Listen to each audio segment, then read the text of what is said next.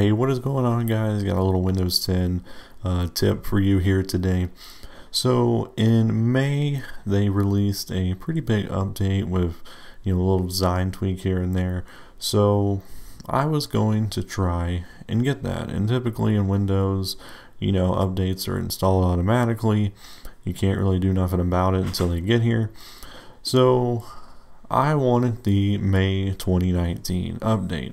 But when I went to my update status, I just had typical normal Windows updates that were available. I didn't have any of the latest and greatest May 2019 update, and that update is named 1903.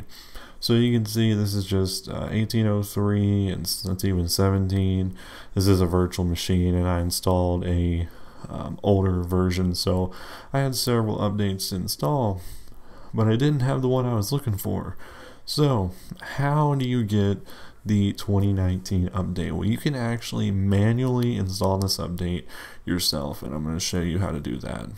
Alright, so it's really simple. All you got to do is go to Google and type in Windows 10 May 2019 update. I'll put a link in the description to this site whenever it comes up here.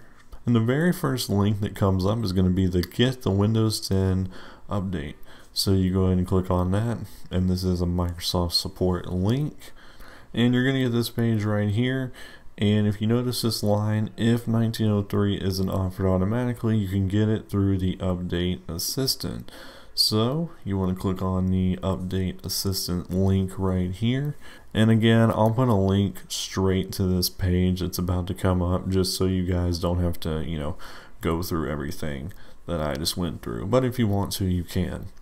And you can see right here, the first link is the Update Assistant.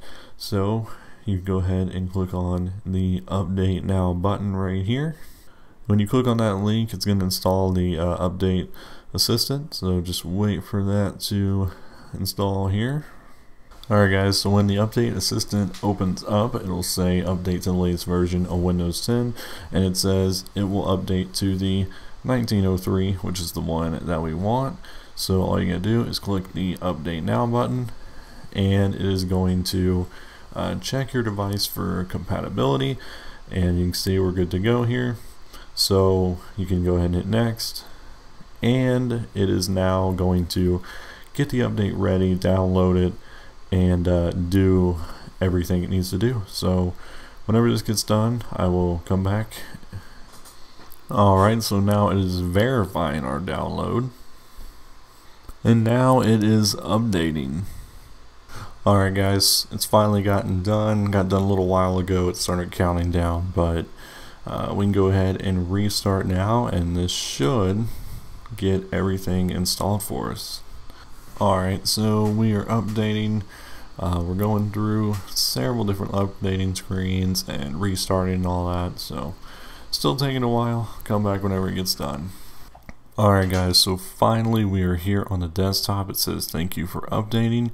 You can go ahead and click on the exit, and you can see we're finally on the desktop. So you can see we have some of the new stuff in here, and it looks slightly different. We even have a different wallpaper. And if we go into our settings, go into personalization here, and if we click on the colors, we can choose the Windows mode here, and we can actually see the new light mode. So there's what that looks like. So yeah, that is how you update to the latest and greatest Windows May update. Thank you guys for watching. Please rate, comment, subscribe. If you have any questions, leave them in the comments below, and I'll catch you all in the next one.